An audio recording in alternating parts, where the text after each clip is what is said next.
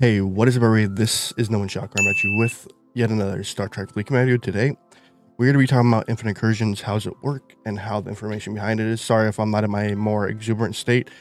I currently have COVID, and you're to hear me take a lot of deeper breaths right now because of I have COVID, and it's really hard to speak, but I want to get this video out there for you guys. I want to give you guys other flip side of the coin, since Rev is server 20, as you guys see right here. Server 20. Nah, not even highlighting it, great.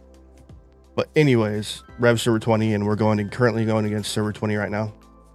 And I want to show you what the information is behind it, how does Infinite Incursions work, what the events look like, what my thought processes on it are. I know they haven't really been like the most excited about it, and I've been actually having a decent time with it, to be honest. I'll give you my whole opinion throughout the video.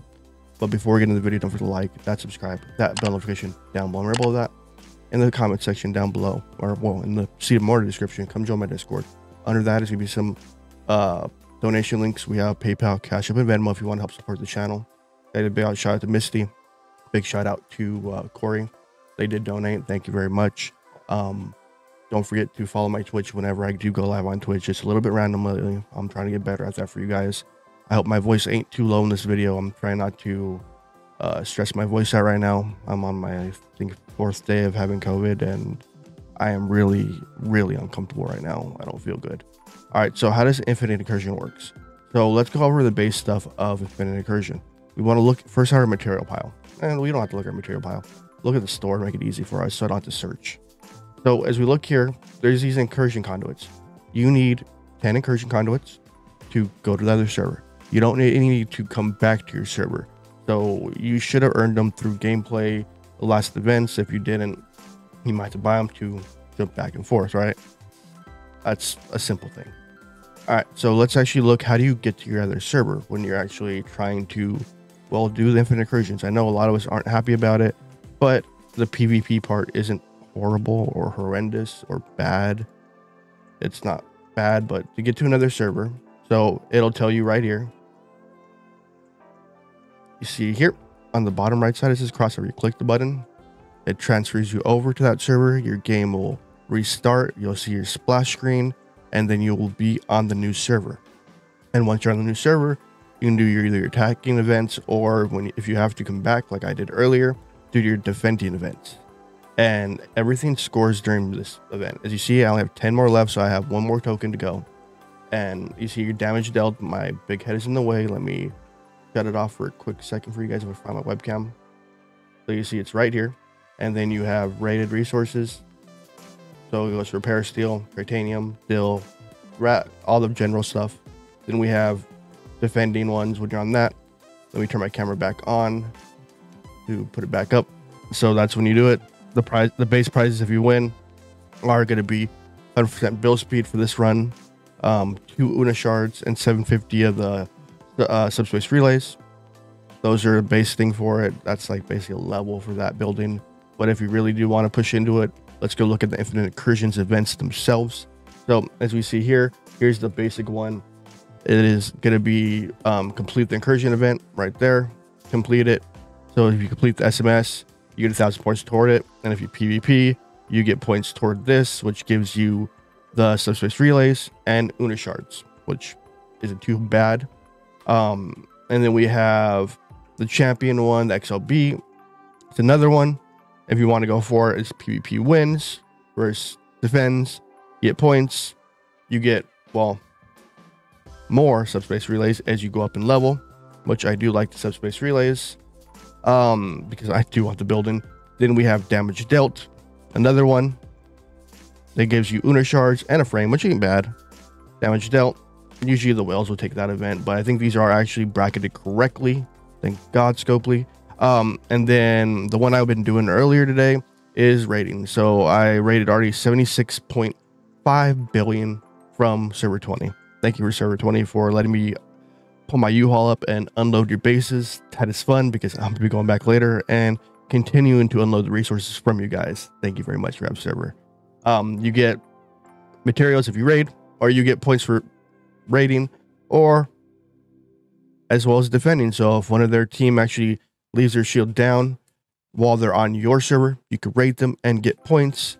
I think they're less points for while defending, so got to go over and raid, take the resources. And this is the one way you can get mass amounts of these subspace relay upgrades to upgrade your building, which that's one thing I am going to be fighting for to get mine up there, because I do want to get there. As you see, this event is a 3-hour long SMS.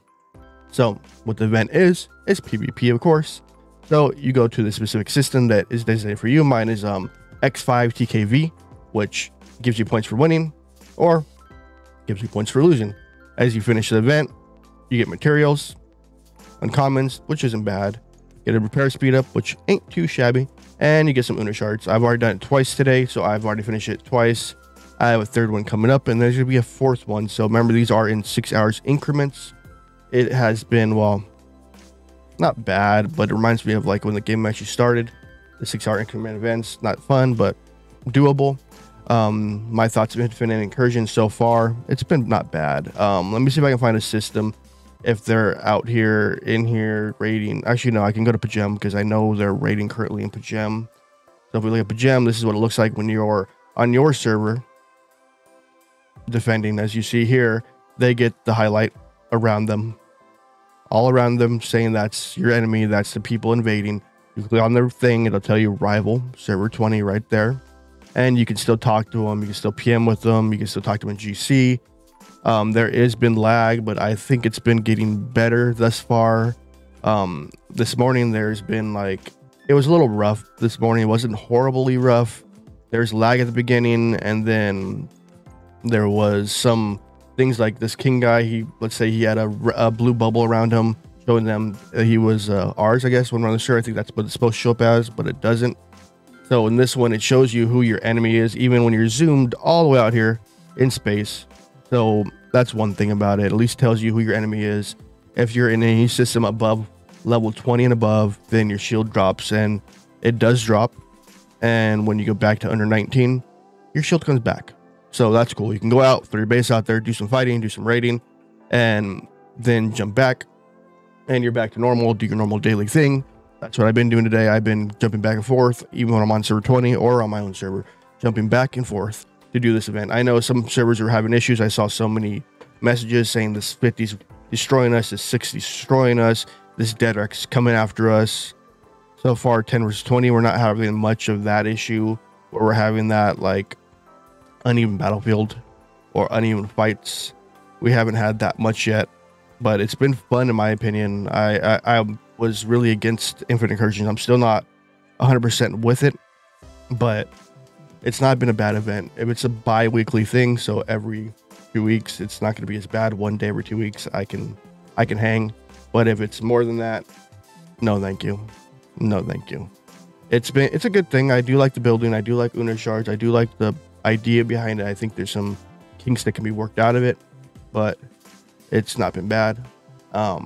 Besides that, my person I've been hunting, he hasn't showed his face around. Love you, Rev.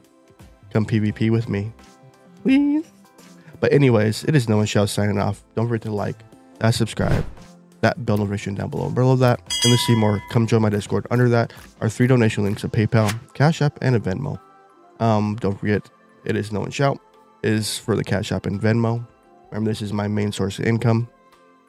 Besides that, I love you guys. Have a wonderful day. Peace out. Later on.